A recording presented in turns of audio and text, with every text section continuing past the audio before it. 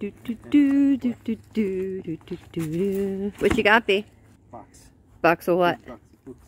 Big box of books? This is very heavy. I'm not sure. Oh, let's open it up and see. Is this like an unboxing of some sort, huh? Honestly, I didn't realize how big 8.5 by 11 is. Really? Well, I know how big it is. Honestly, whoa. Oh my God. Whoa. It's beautiful. Oh wow. This is huge. Look at it. And heavy. Here, give me a close-up if you don't mind. Can you see the bottom part? Yeah, I can see the bottom, no problem. Oh, that's some dust. Good. The top one has some dust. Okay. Oh, that looks good. This is really thick. Oh man, this this is beautiful, babe. The print is like braille. It's raised up. It's kind of thick. Get closer. Oh, these are nice thick papers. Wow. Look at the paper. Okay, so just to give you guys a quick run through, there's a lot of stuff in here. There's chapters, there's charts, there's, let's show you a little bit. Pictures. There's like 3 galleries with 260 pictures. There's a whole bunch of documents, real estate deed for the property, chapters, like a regular book. There's also our trips there, like field reports. There's like local witness statements, a whole bunch of those, a whole bunch of documents, and military history by era, all in chronological order. Galleries for the military history. I got blueprints. We got, let's see, I have the paranormal, Native American stuff, ancient Montauk, a little bit of everything for everybody. What was your favorite part of writing the book? I don't know, because you know, different parts I started writing way back in the 90s, I guess some of our trips and stuff. But I guess the least favorite part would be all these bibliographies. Show. I have like 260 works cited or bibliographies that I didn't take good care to write them down at first. So I had to go back and hunt through everything to get them proper.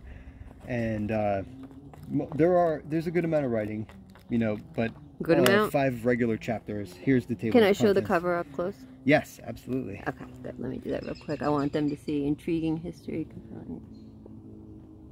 I don't know if you got a glare. I got a perfect spot, don't worry. And then I just want to show the archives. 36 years. And the side. And then check it out. Oh, that looks awesome on a bookshelf. Look at the back. It's beautiful. Thank you. That is well, this beautiful. was from an AI summarizer. Explain to them the radar shot on the back real quick. Oh, this is a picture I took, but it was, I never used it, and I always held on to it because it was such high detail. I was waiting for something good, but you can see the ladder, everything. I mean, every little circle in the panels. It's the wire wrapped around the top. It's just a really How heavy crisp, is the book? Sorry. This book is like, I think it's like 5 pounds. I gotta weigh it. Okay. And yeah, the pages are big. The text glossy. is big, but it doesn't mean there's not a lot of writing. There's a lot of writing. Stuff to read, and there's also a lot of stuff to look at. And there's basically something for everyone. Yeah, we have maps of Montauk. All through the years. I'm going backwards, but they go in chronological Look at that. order. I mean, the tip of the This is the oldest one, 1770. Wow. Let's see. So yeah, there's a whole bunch of stuff, and like I said, the table of contents is not your typical book. So there's something for everybody. It's kind of mixed up. So like chapter 2, 3, 4, 5. You have an image gallery for several things, and you have documents in between. So amazing. I'm so happy for you. So I only have 10 of these. 10 copies.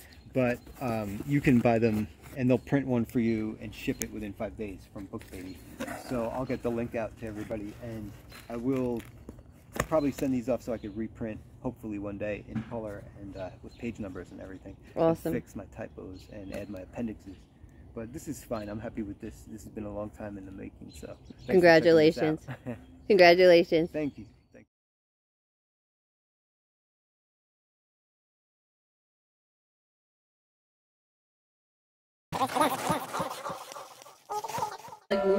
I'm recording. Oh, Montauk.